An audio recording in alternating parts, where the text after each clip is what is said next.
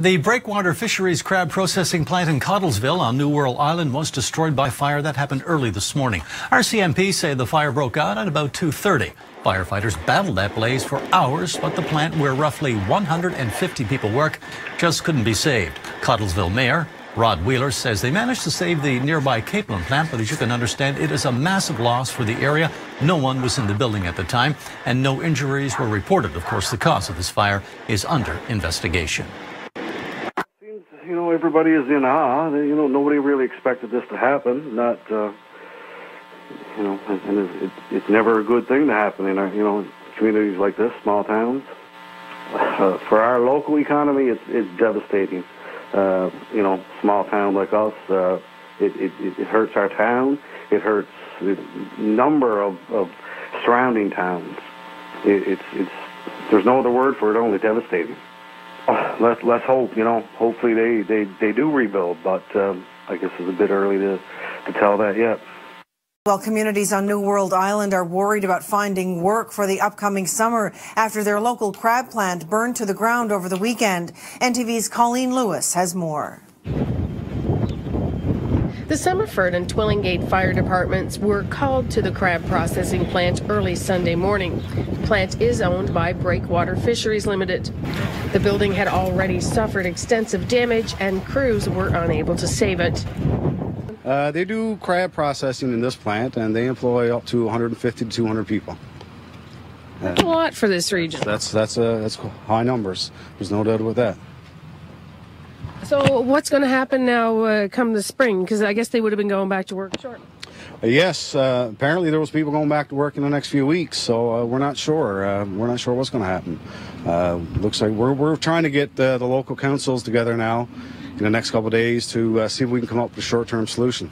Today, as everyone begins looking for a solution, there's a lot of worry over where harvesters will now have to bring their crab for processing, or what will happen to the 150 people who relied on the plant for their livelihood. We'll see what happens here. You know, it's real early, so we'll see what happens. How have people been reacting to this? Everybody's worried. There's a lot of concern. Most definitely, there's a lot of concern. People's EI is running out, and they're expecting to go back to work. Most definitely, you know, Alberta slowed down, and a lot of people relied on this plant. Fortunately, not everything was lost. Firefighting crews did manage to save the Capelin plant here behind me. For NTV News, I'm Colleen Lewis in Cottlesville. Still with that story tonight, the plant fire in Cottlesville raised questions in the House of Assembly today.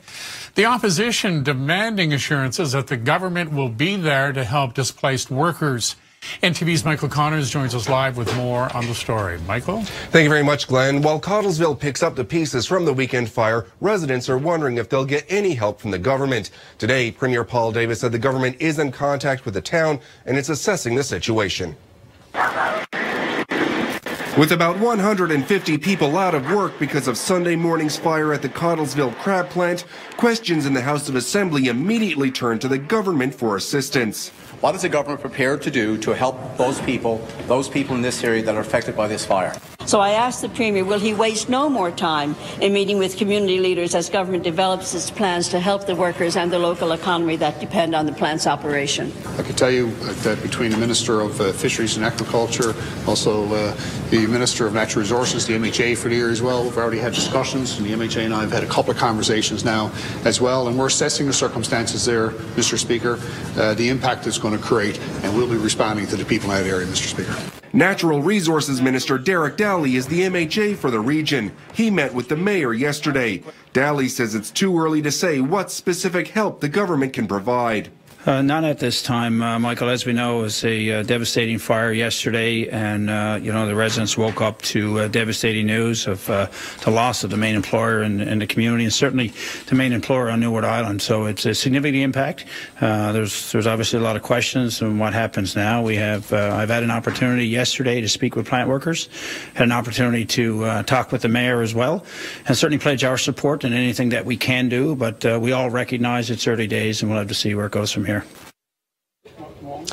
And Daly says the province may still have to talk to the federal government about employment insurance for the displaced plant workers, but it's still too early to say what will happen. Glenn? Thank you, Michael. Michael Connors reporting live from the newsroom tonight.